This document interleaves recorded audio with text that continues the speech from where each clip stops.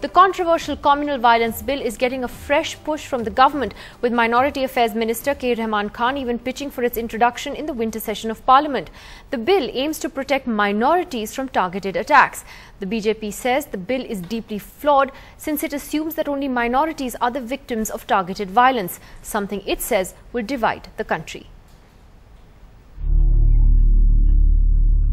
Could the Muzaffarnagar riots be the trigger for the UPA to bring the long-pending Communal Violence Bill in the coming session of Parliament?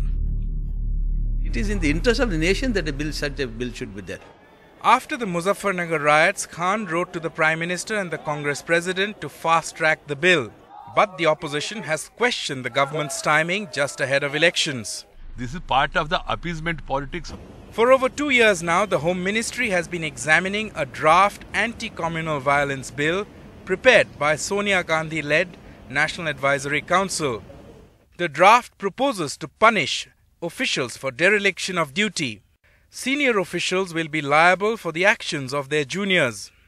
Junior officials too cannot claim immunity by stating that they were following orders. Make officials who can give orders to armed forces accountable for failing to control riots.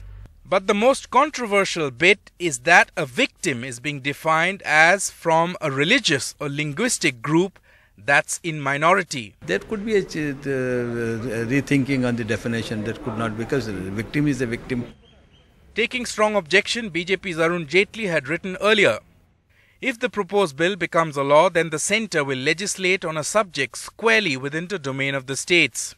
Also, he says the draft bill assumes that communal trouble is created only by members of the majority community.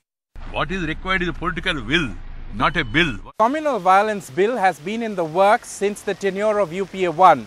But given the strong objections raised by political parties, the bill has been in cold storage for quite some time.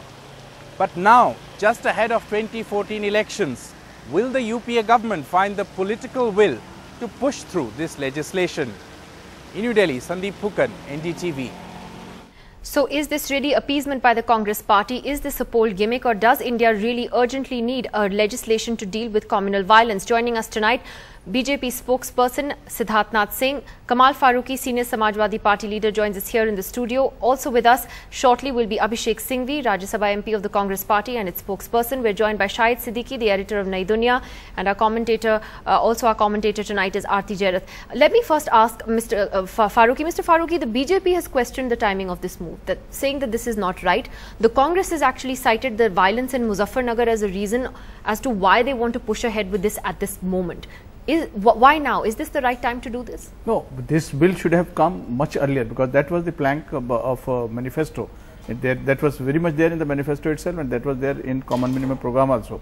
After 2002, the Congress government, the UPA came to power on the commitment that they will bring in a legislation which will curtail, which will protect the victims, and which will curtail the communal violence which is happening in the country in a big manner.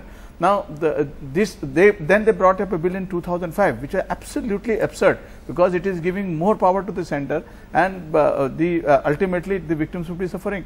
Then there was a lot of hue and cry from all the quarters, including BJP, including all other people, and there was a rethinking, and then again they brought in another legislation wherein 59 amendments were brought in. Even in those 59 amendments, absolutely nothing was there for the victims and rehabilitation.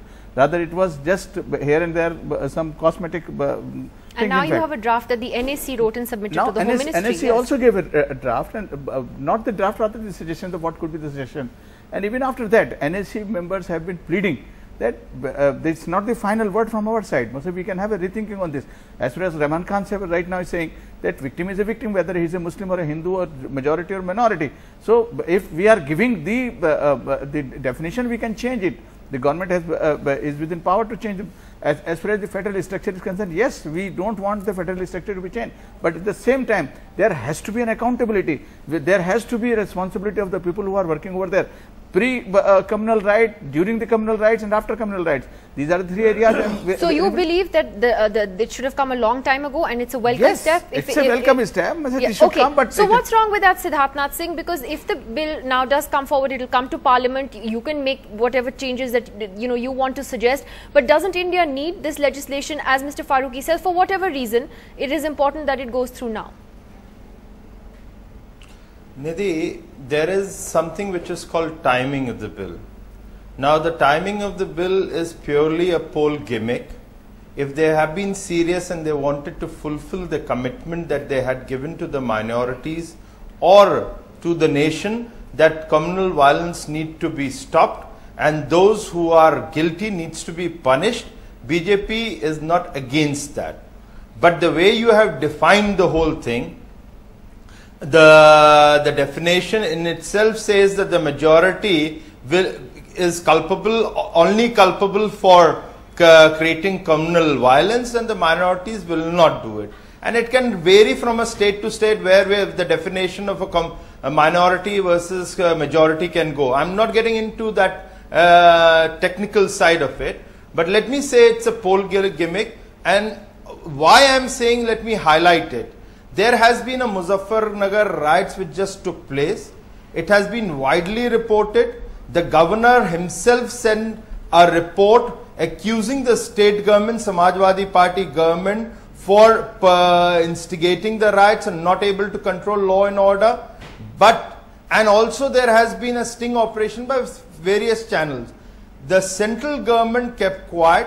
They have under the constitution authority to send advisory. They even refused to send an advisory to the state government. Now, when you do not act, whatever the law allows you to act, under these circumstances, you cannot be serious by saying we are serious about the communal violence bill and therefore we are introducing. Okay, so let me take that question of timing first. It's a poll gimmick and it is an appeasement which is unfortunate, and you cannot. I think India has faced enough, irrespective of anyone, India has faced enough of this communal divide between the majority and the minority, and this is something this bill is going to do.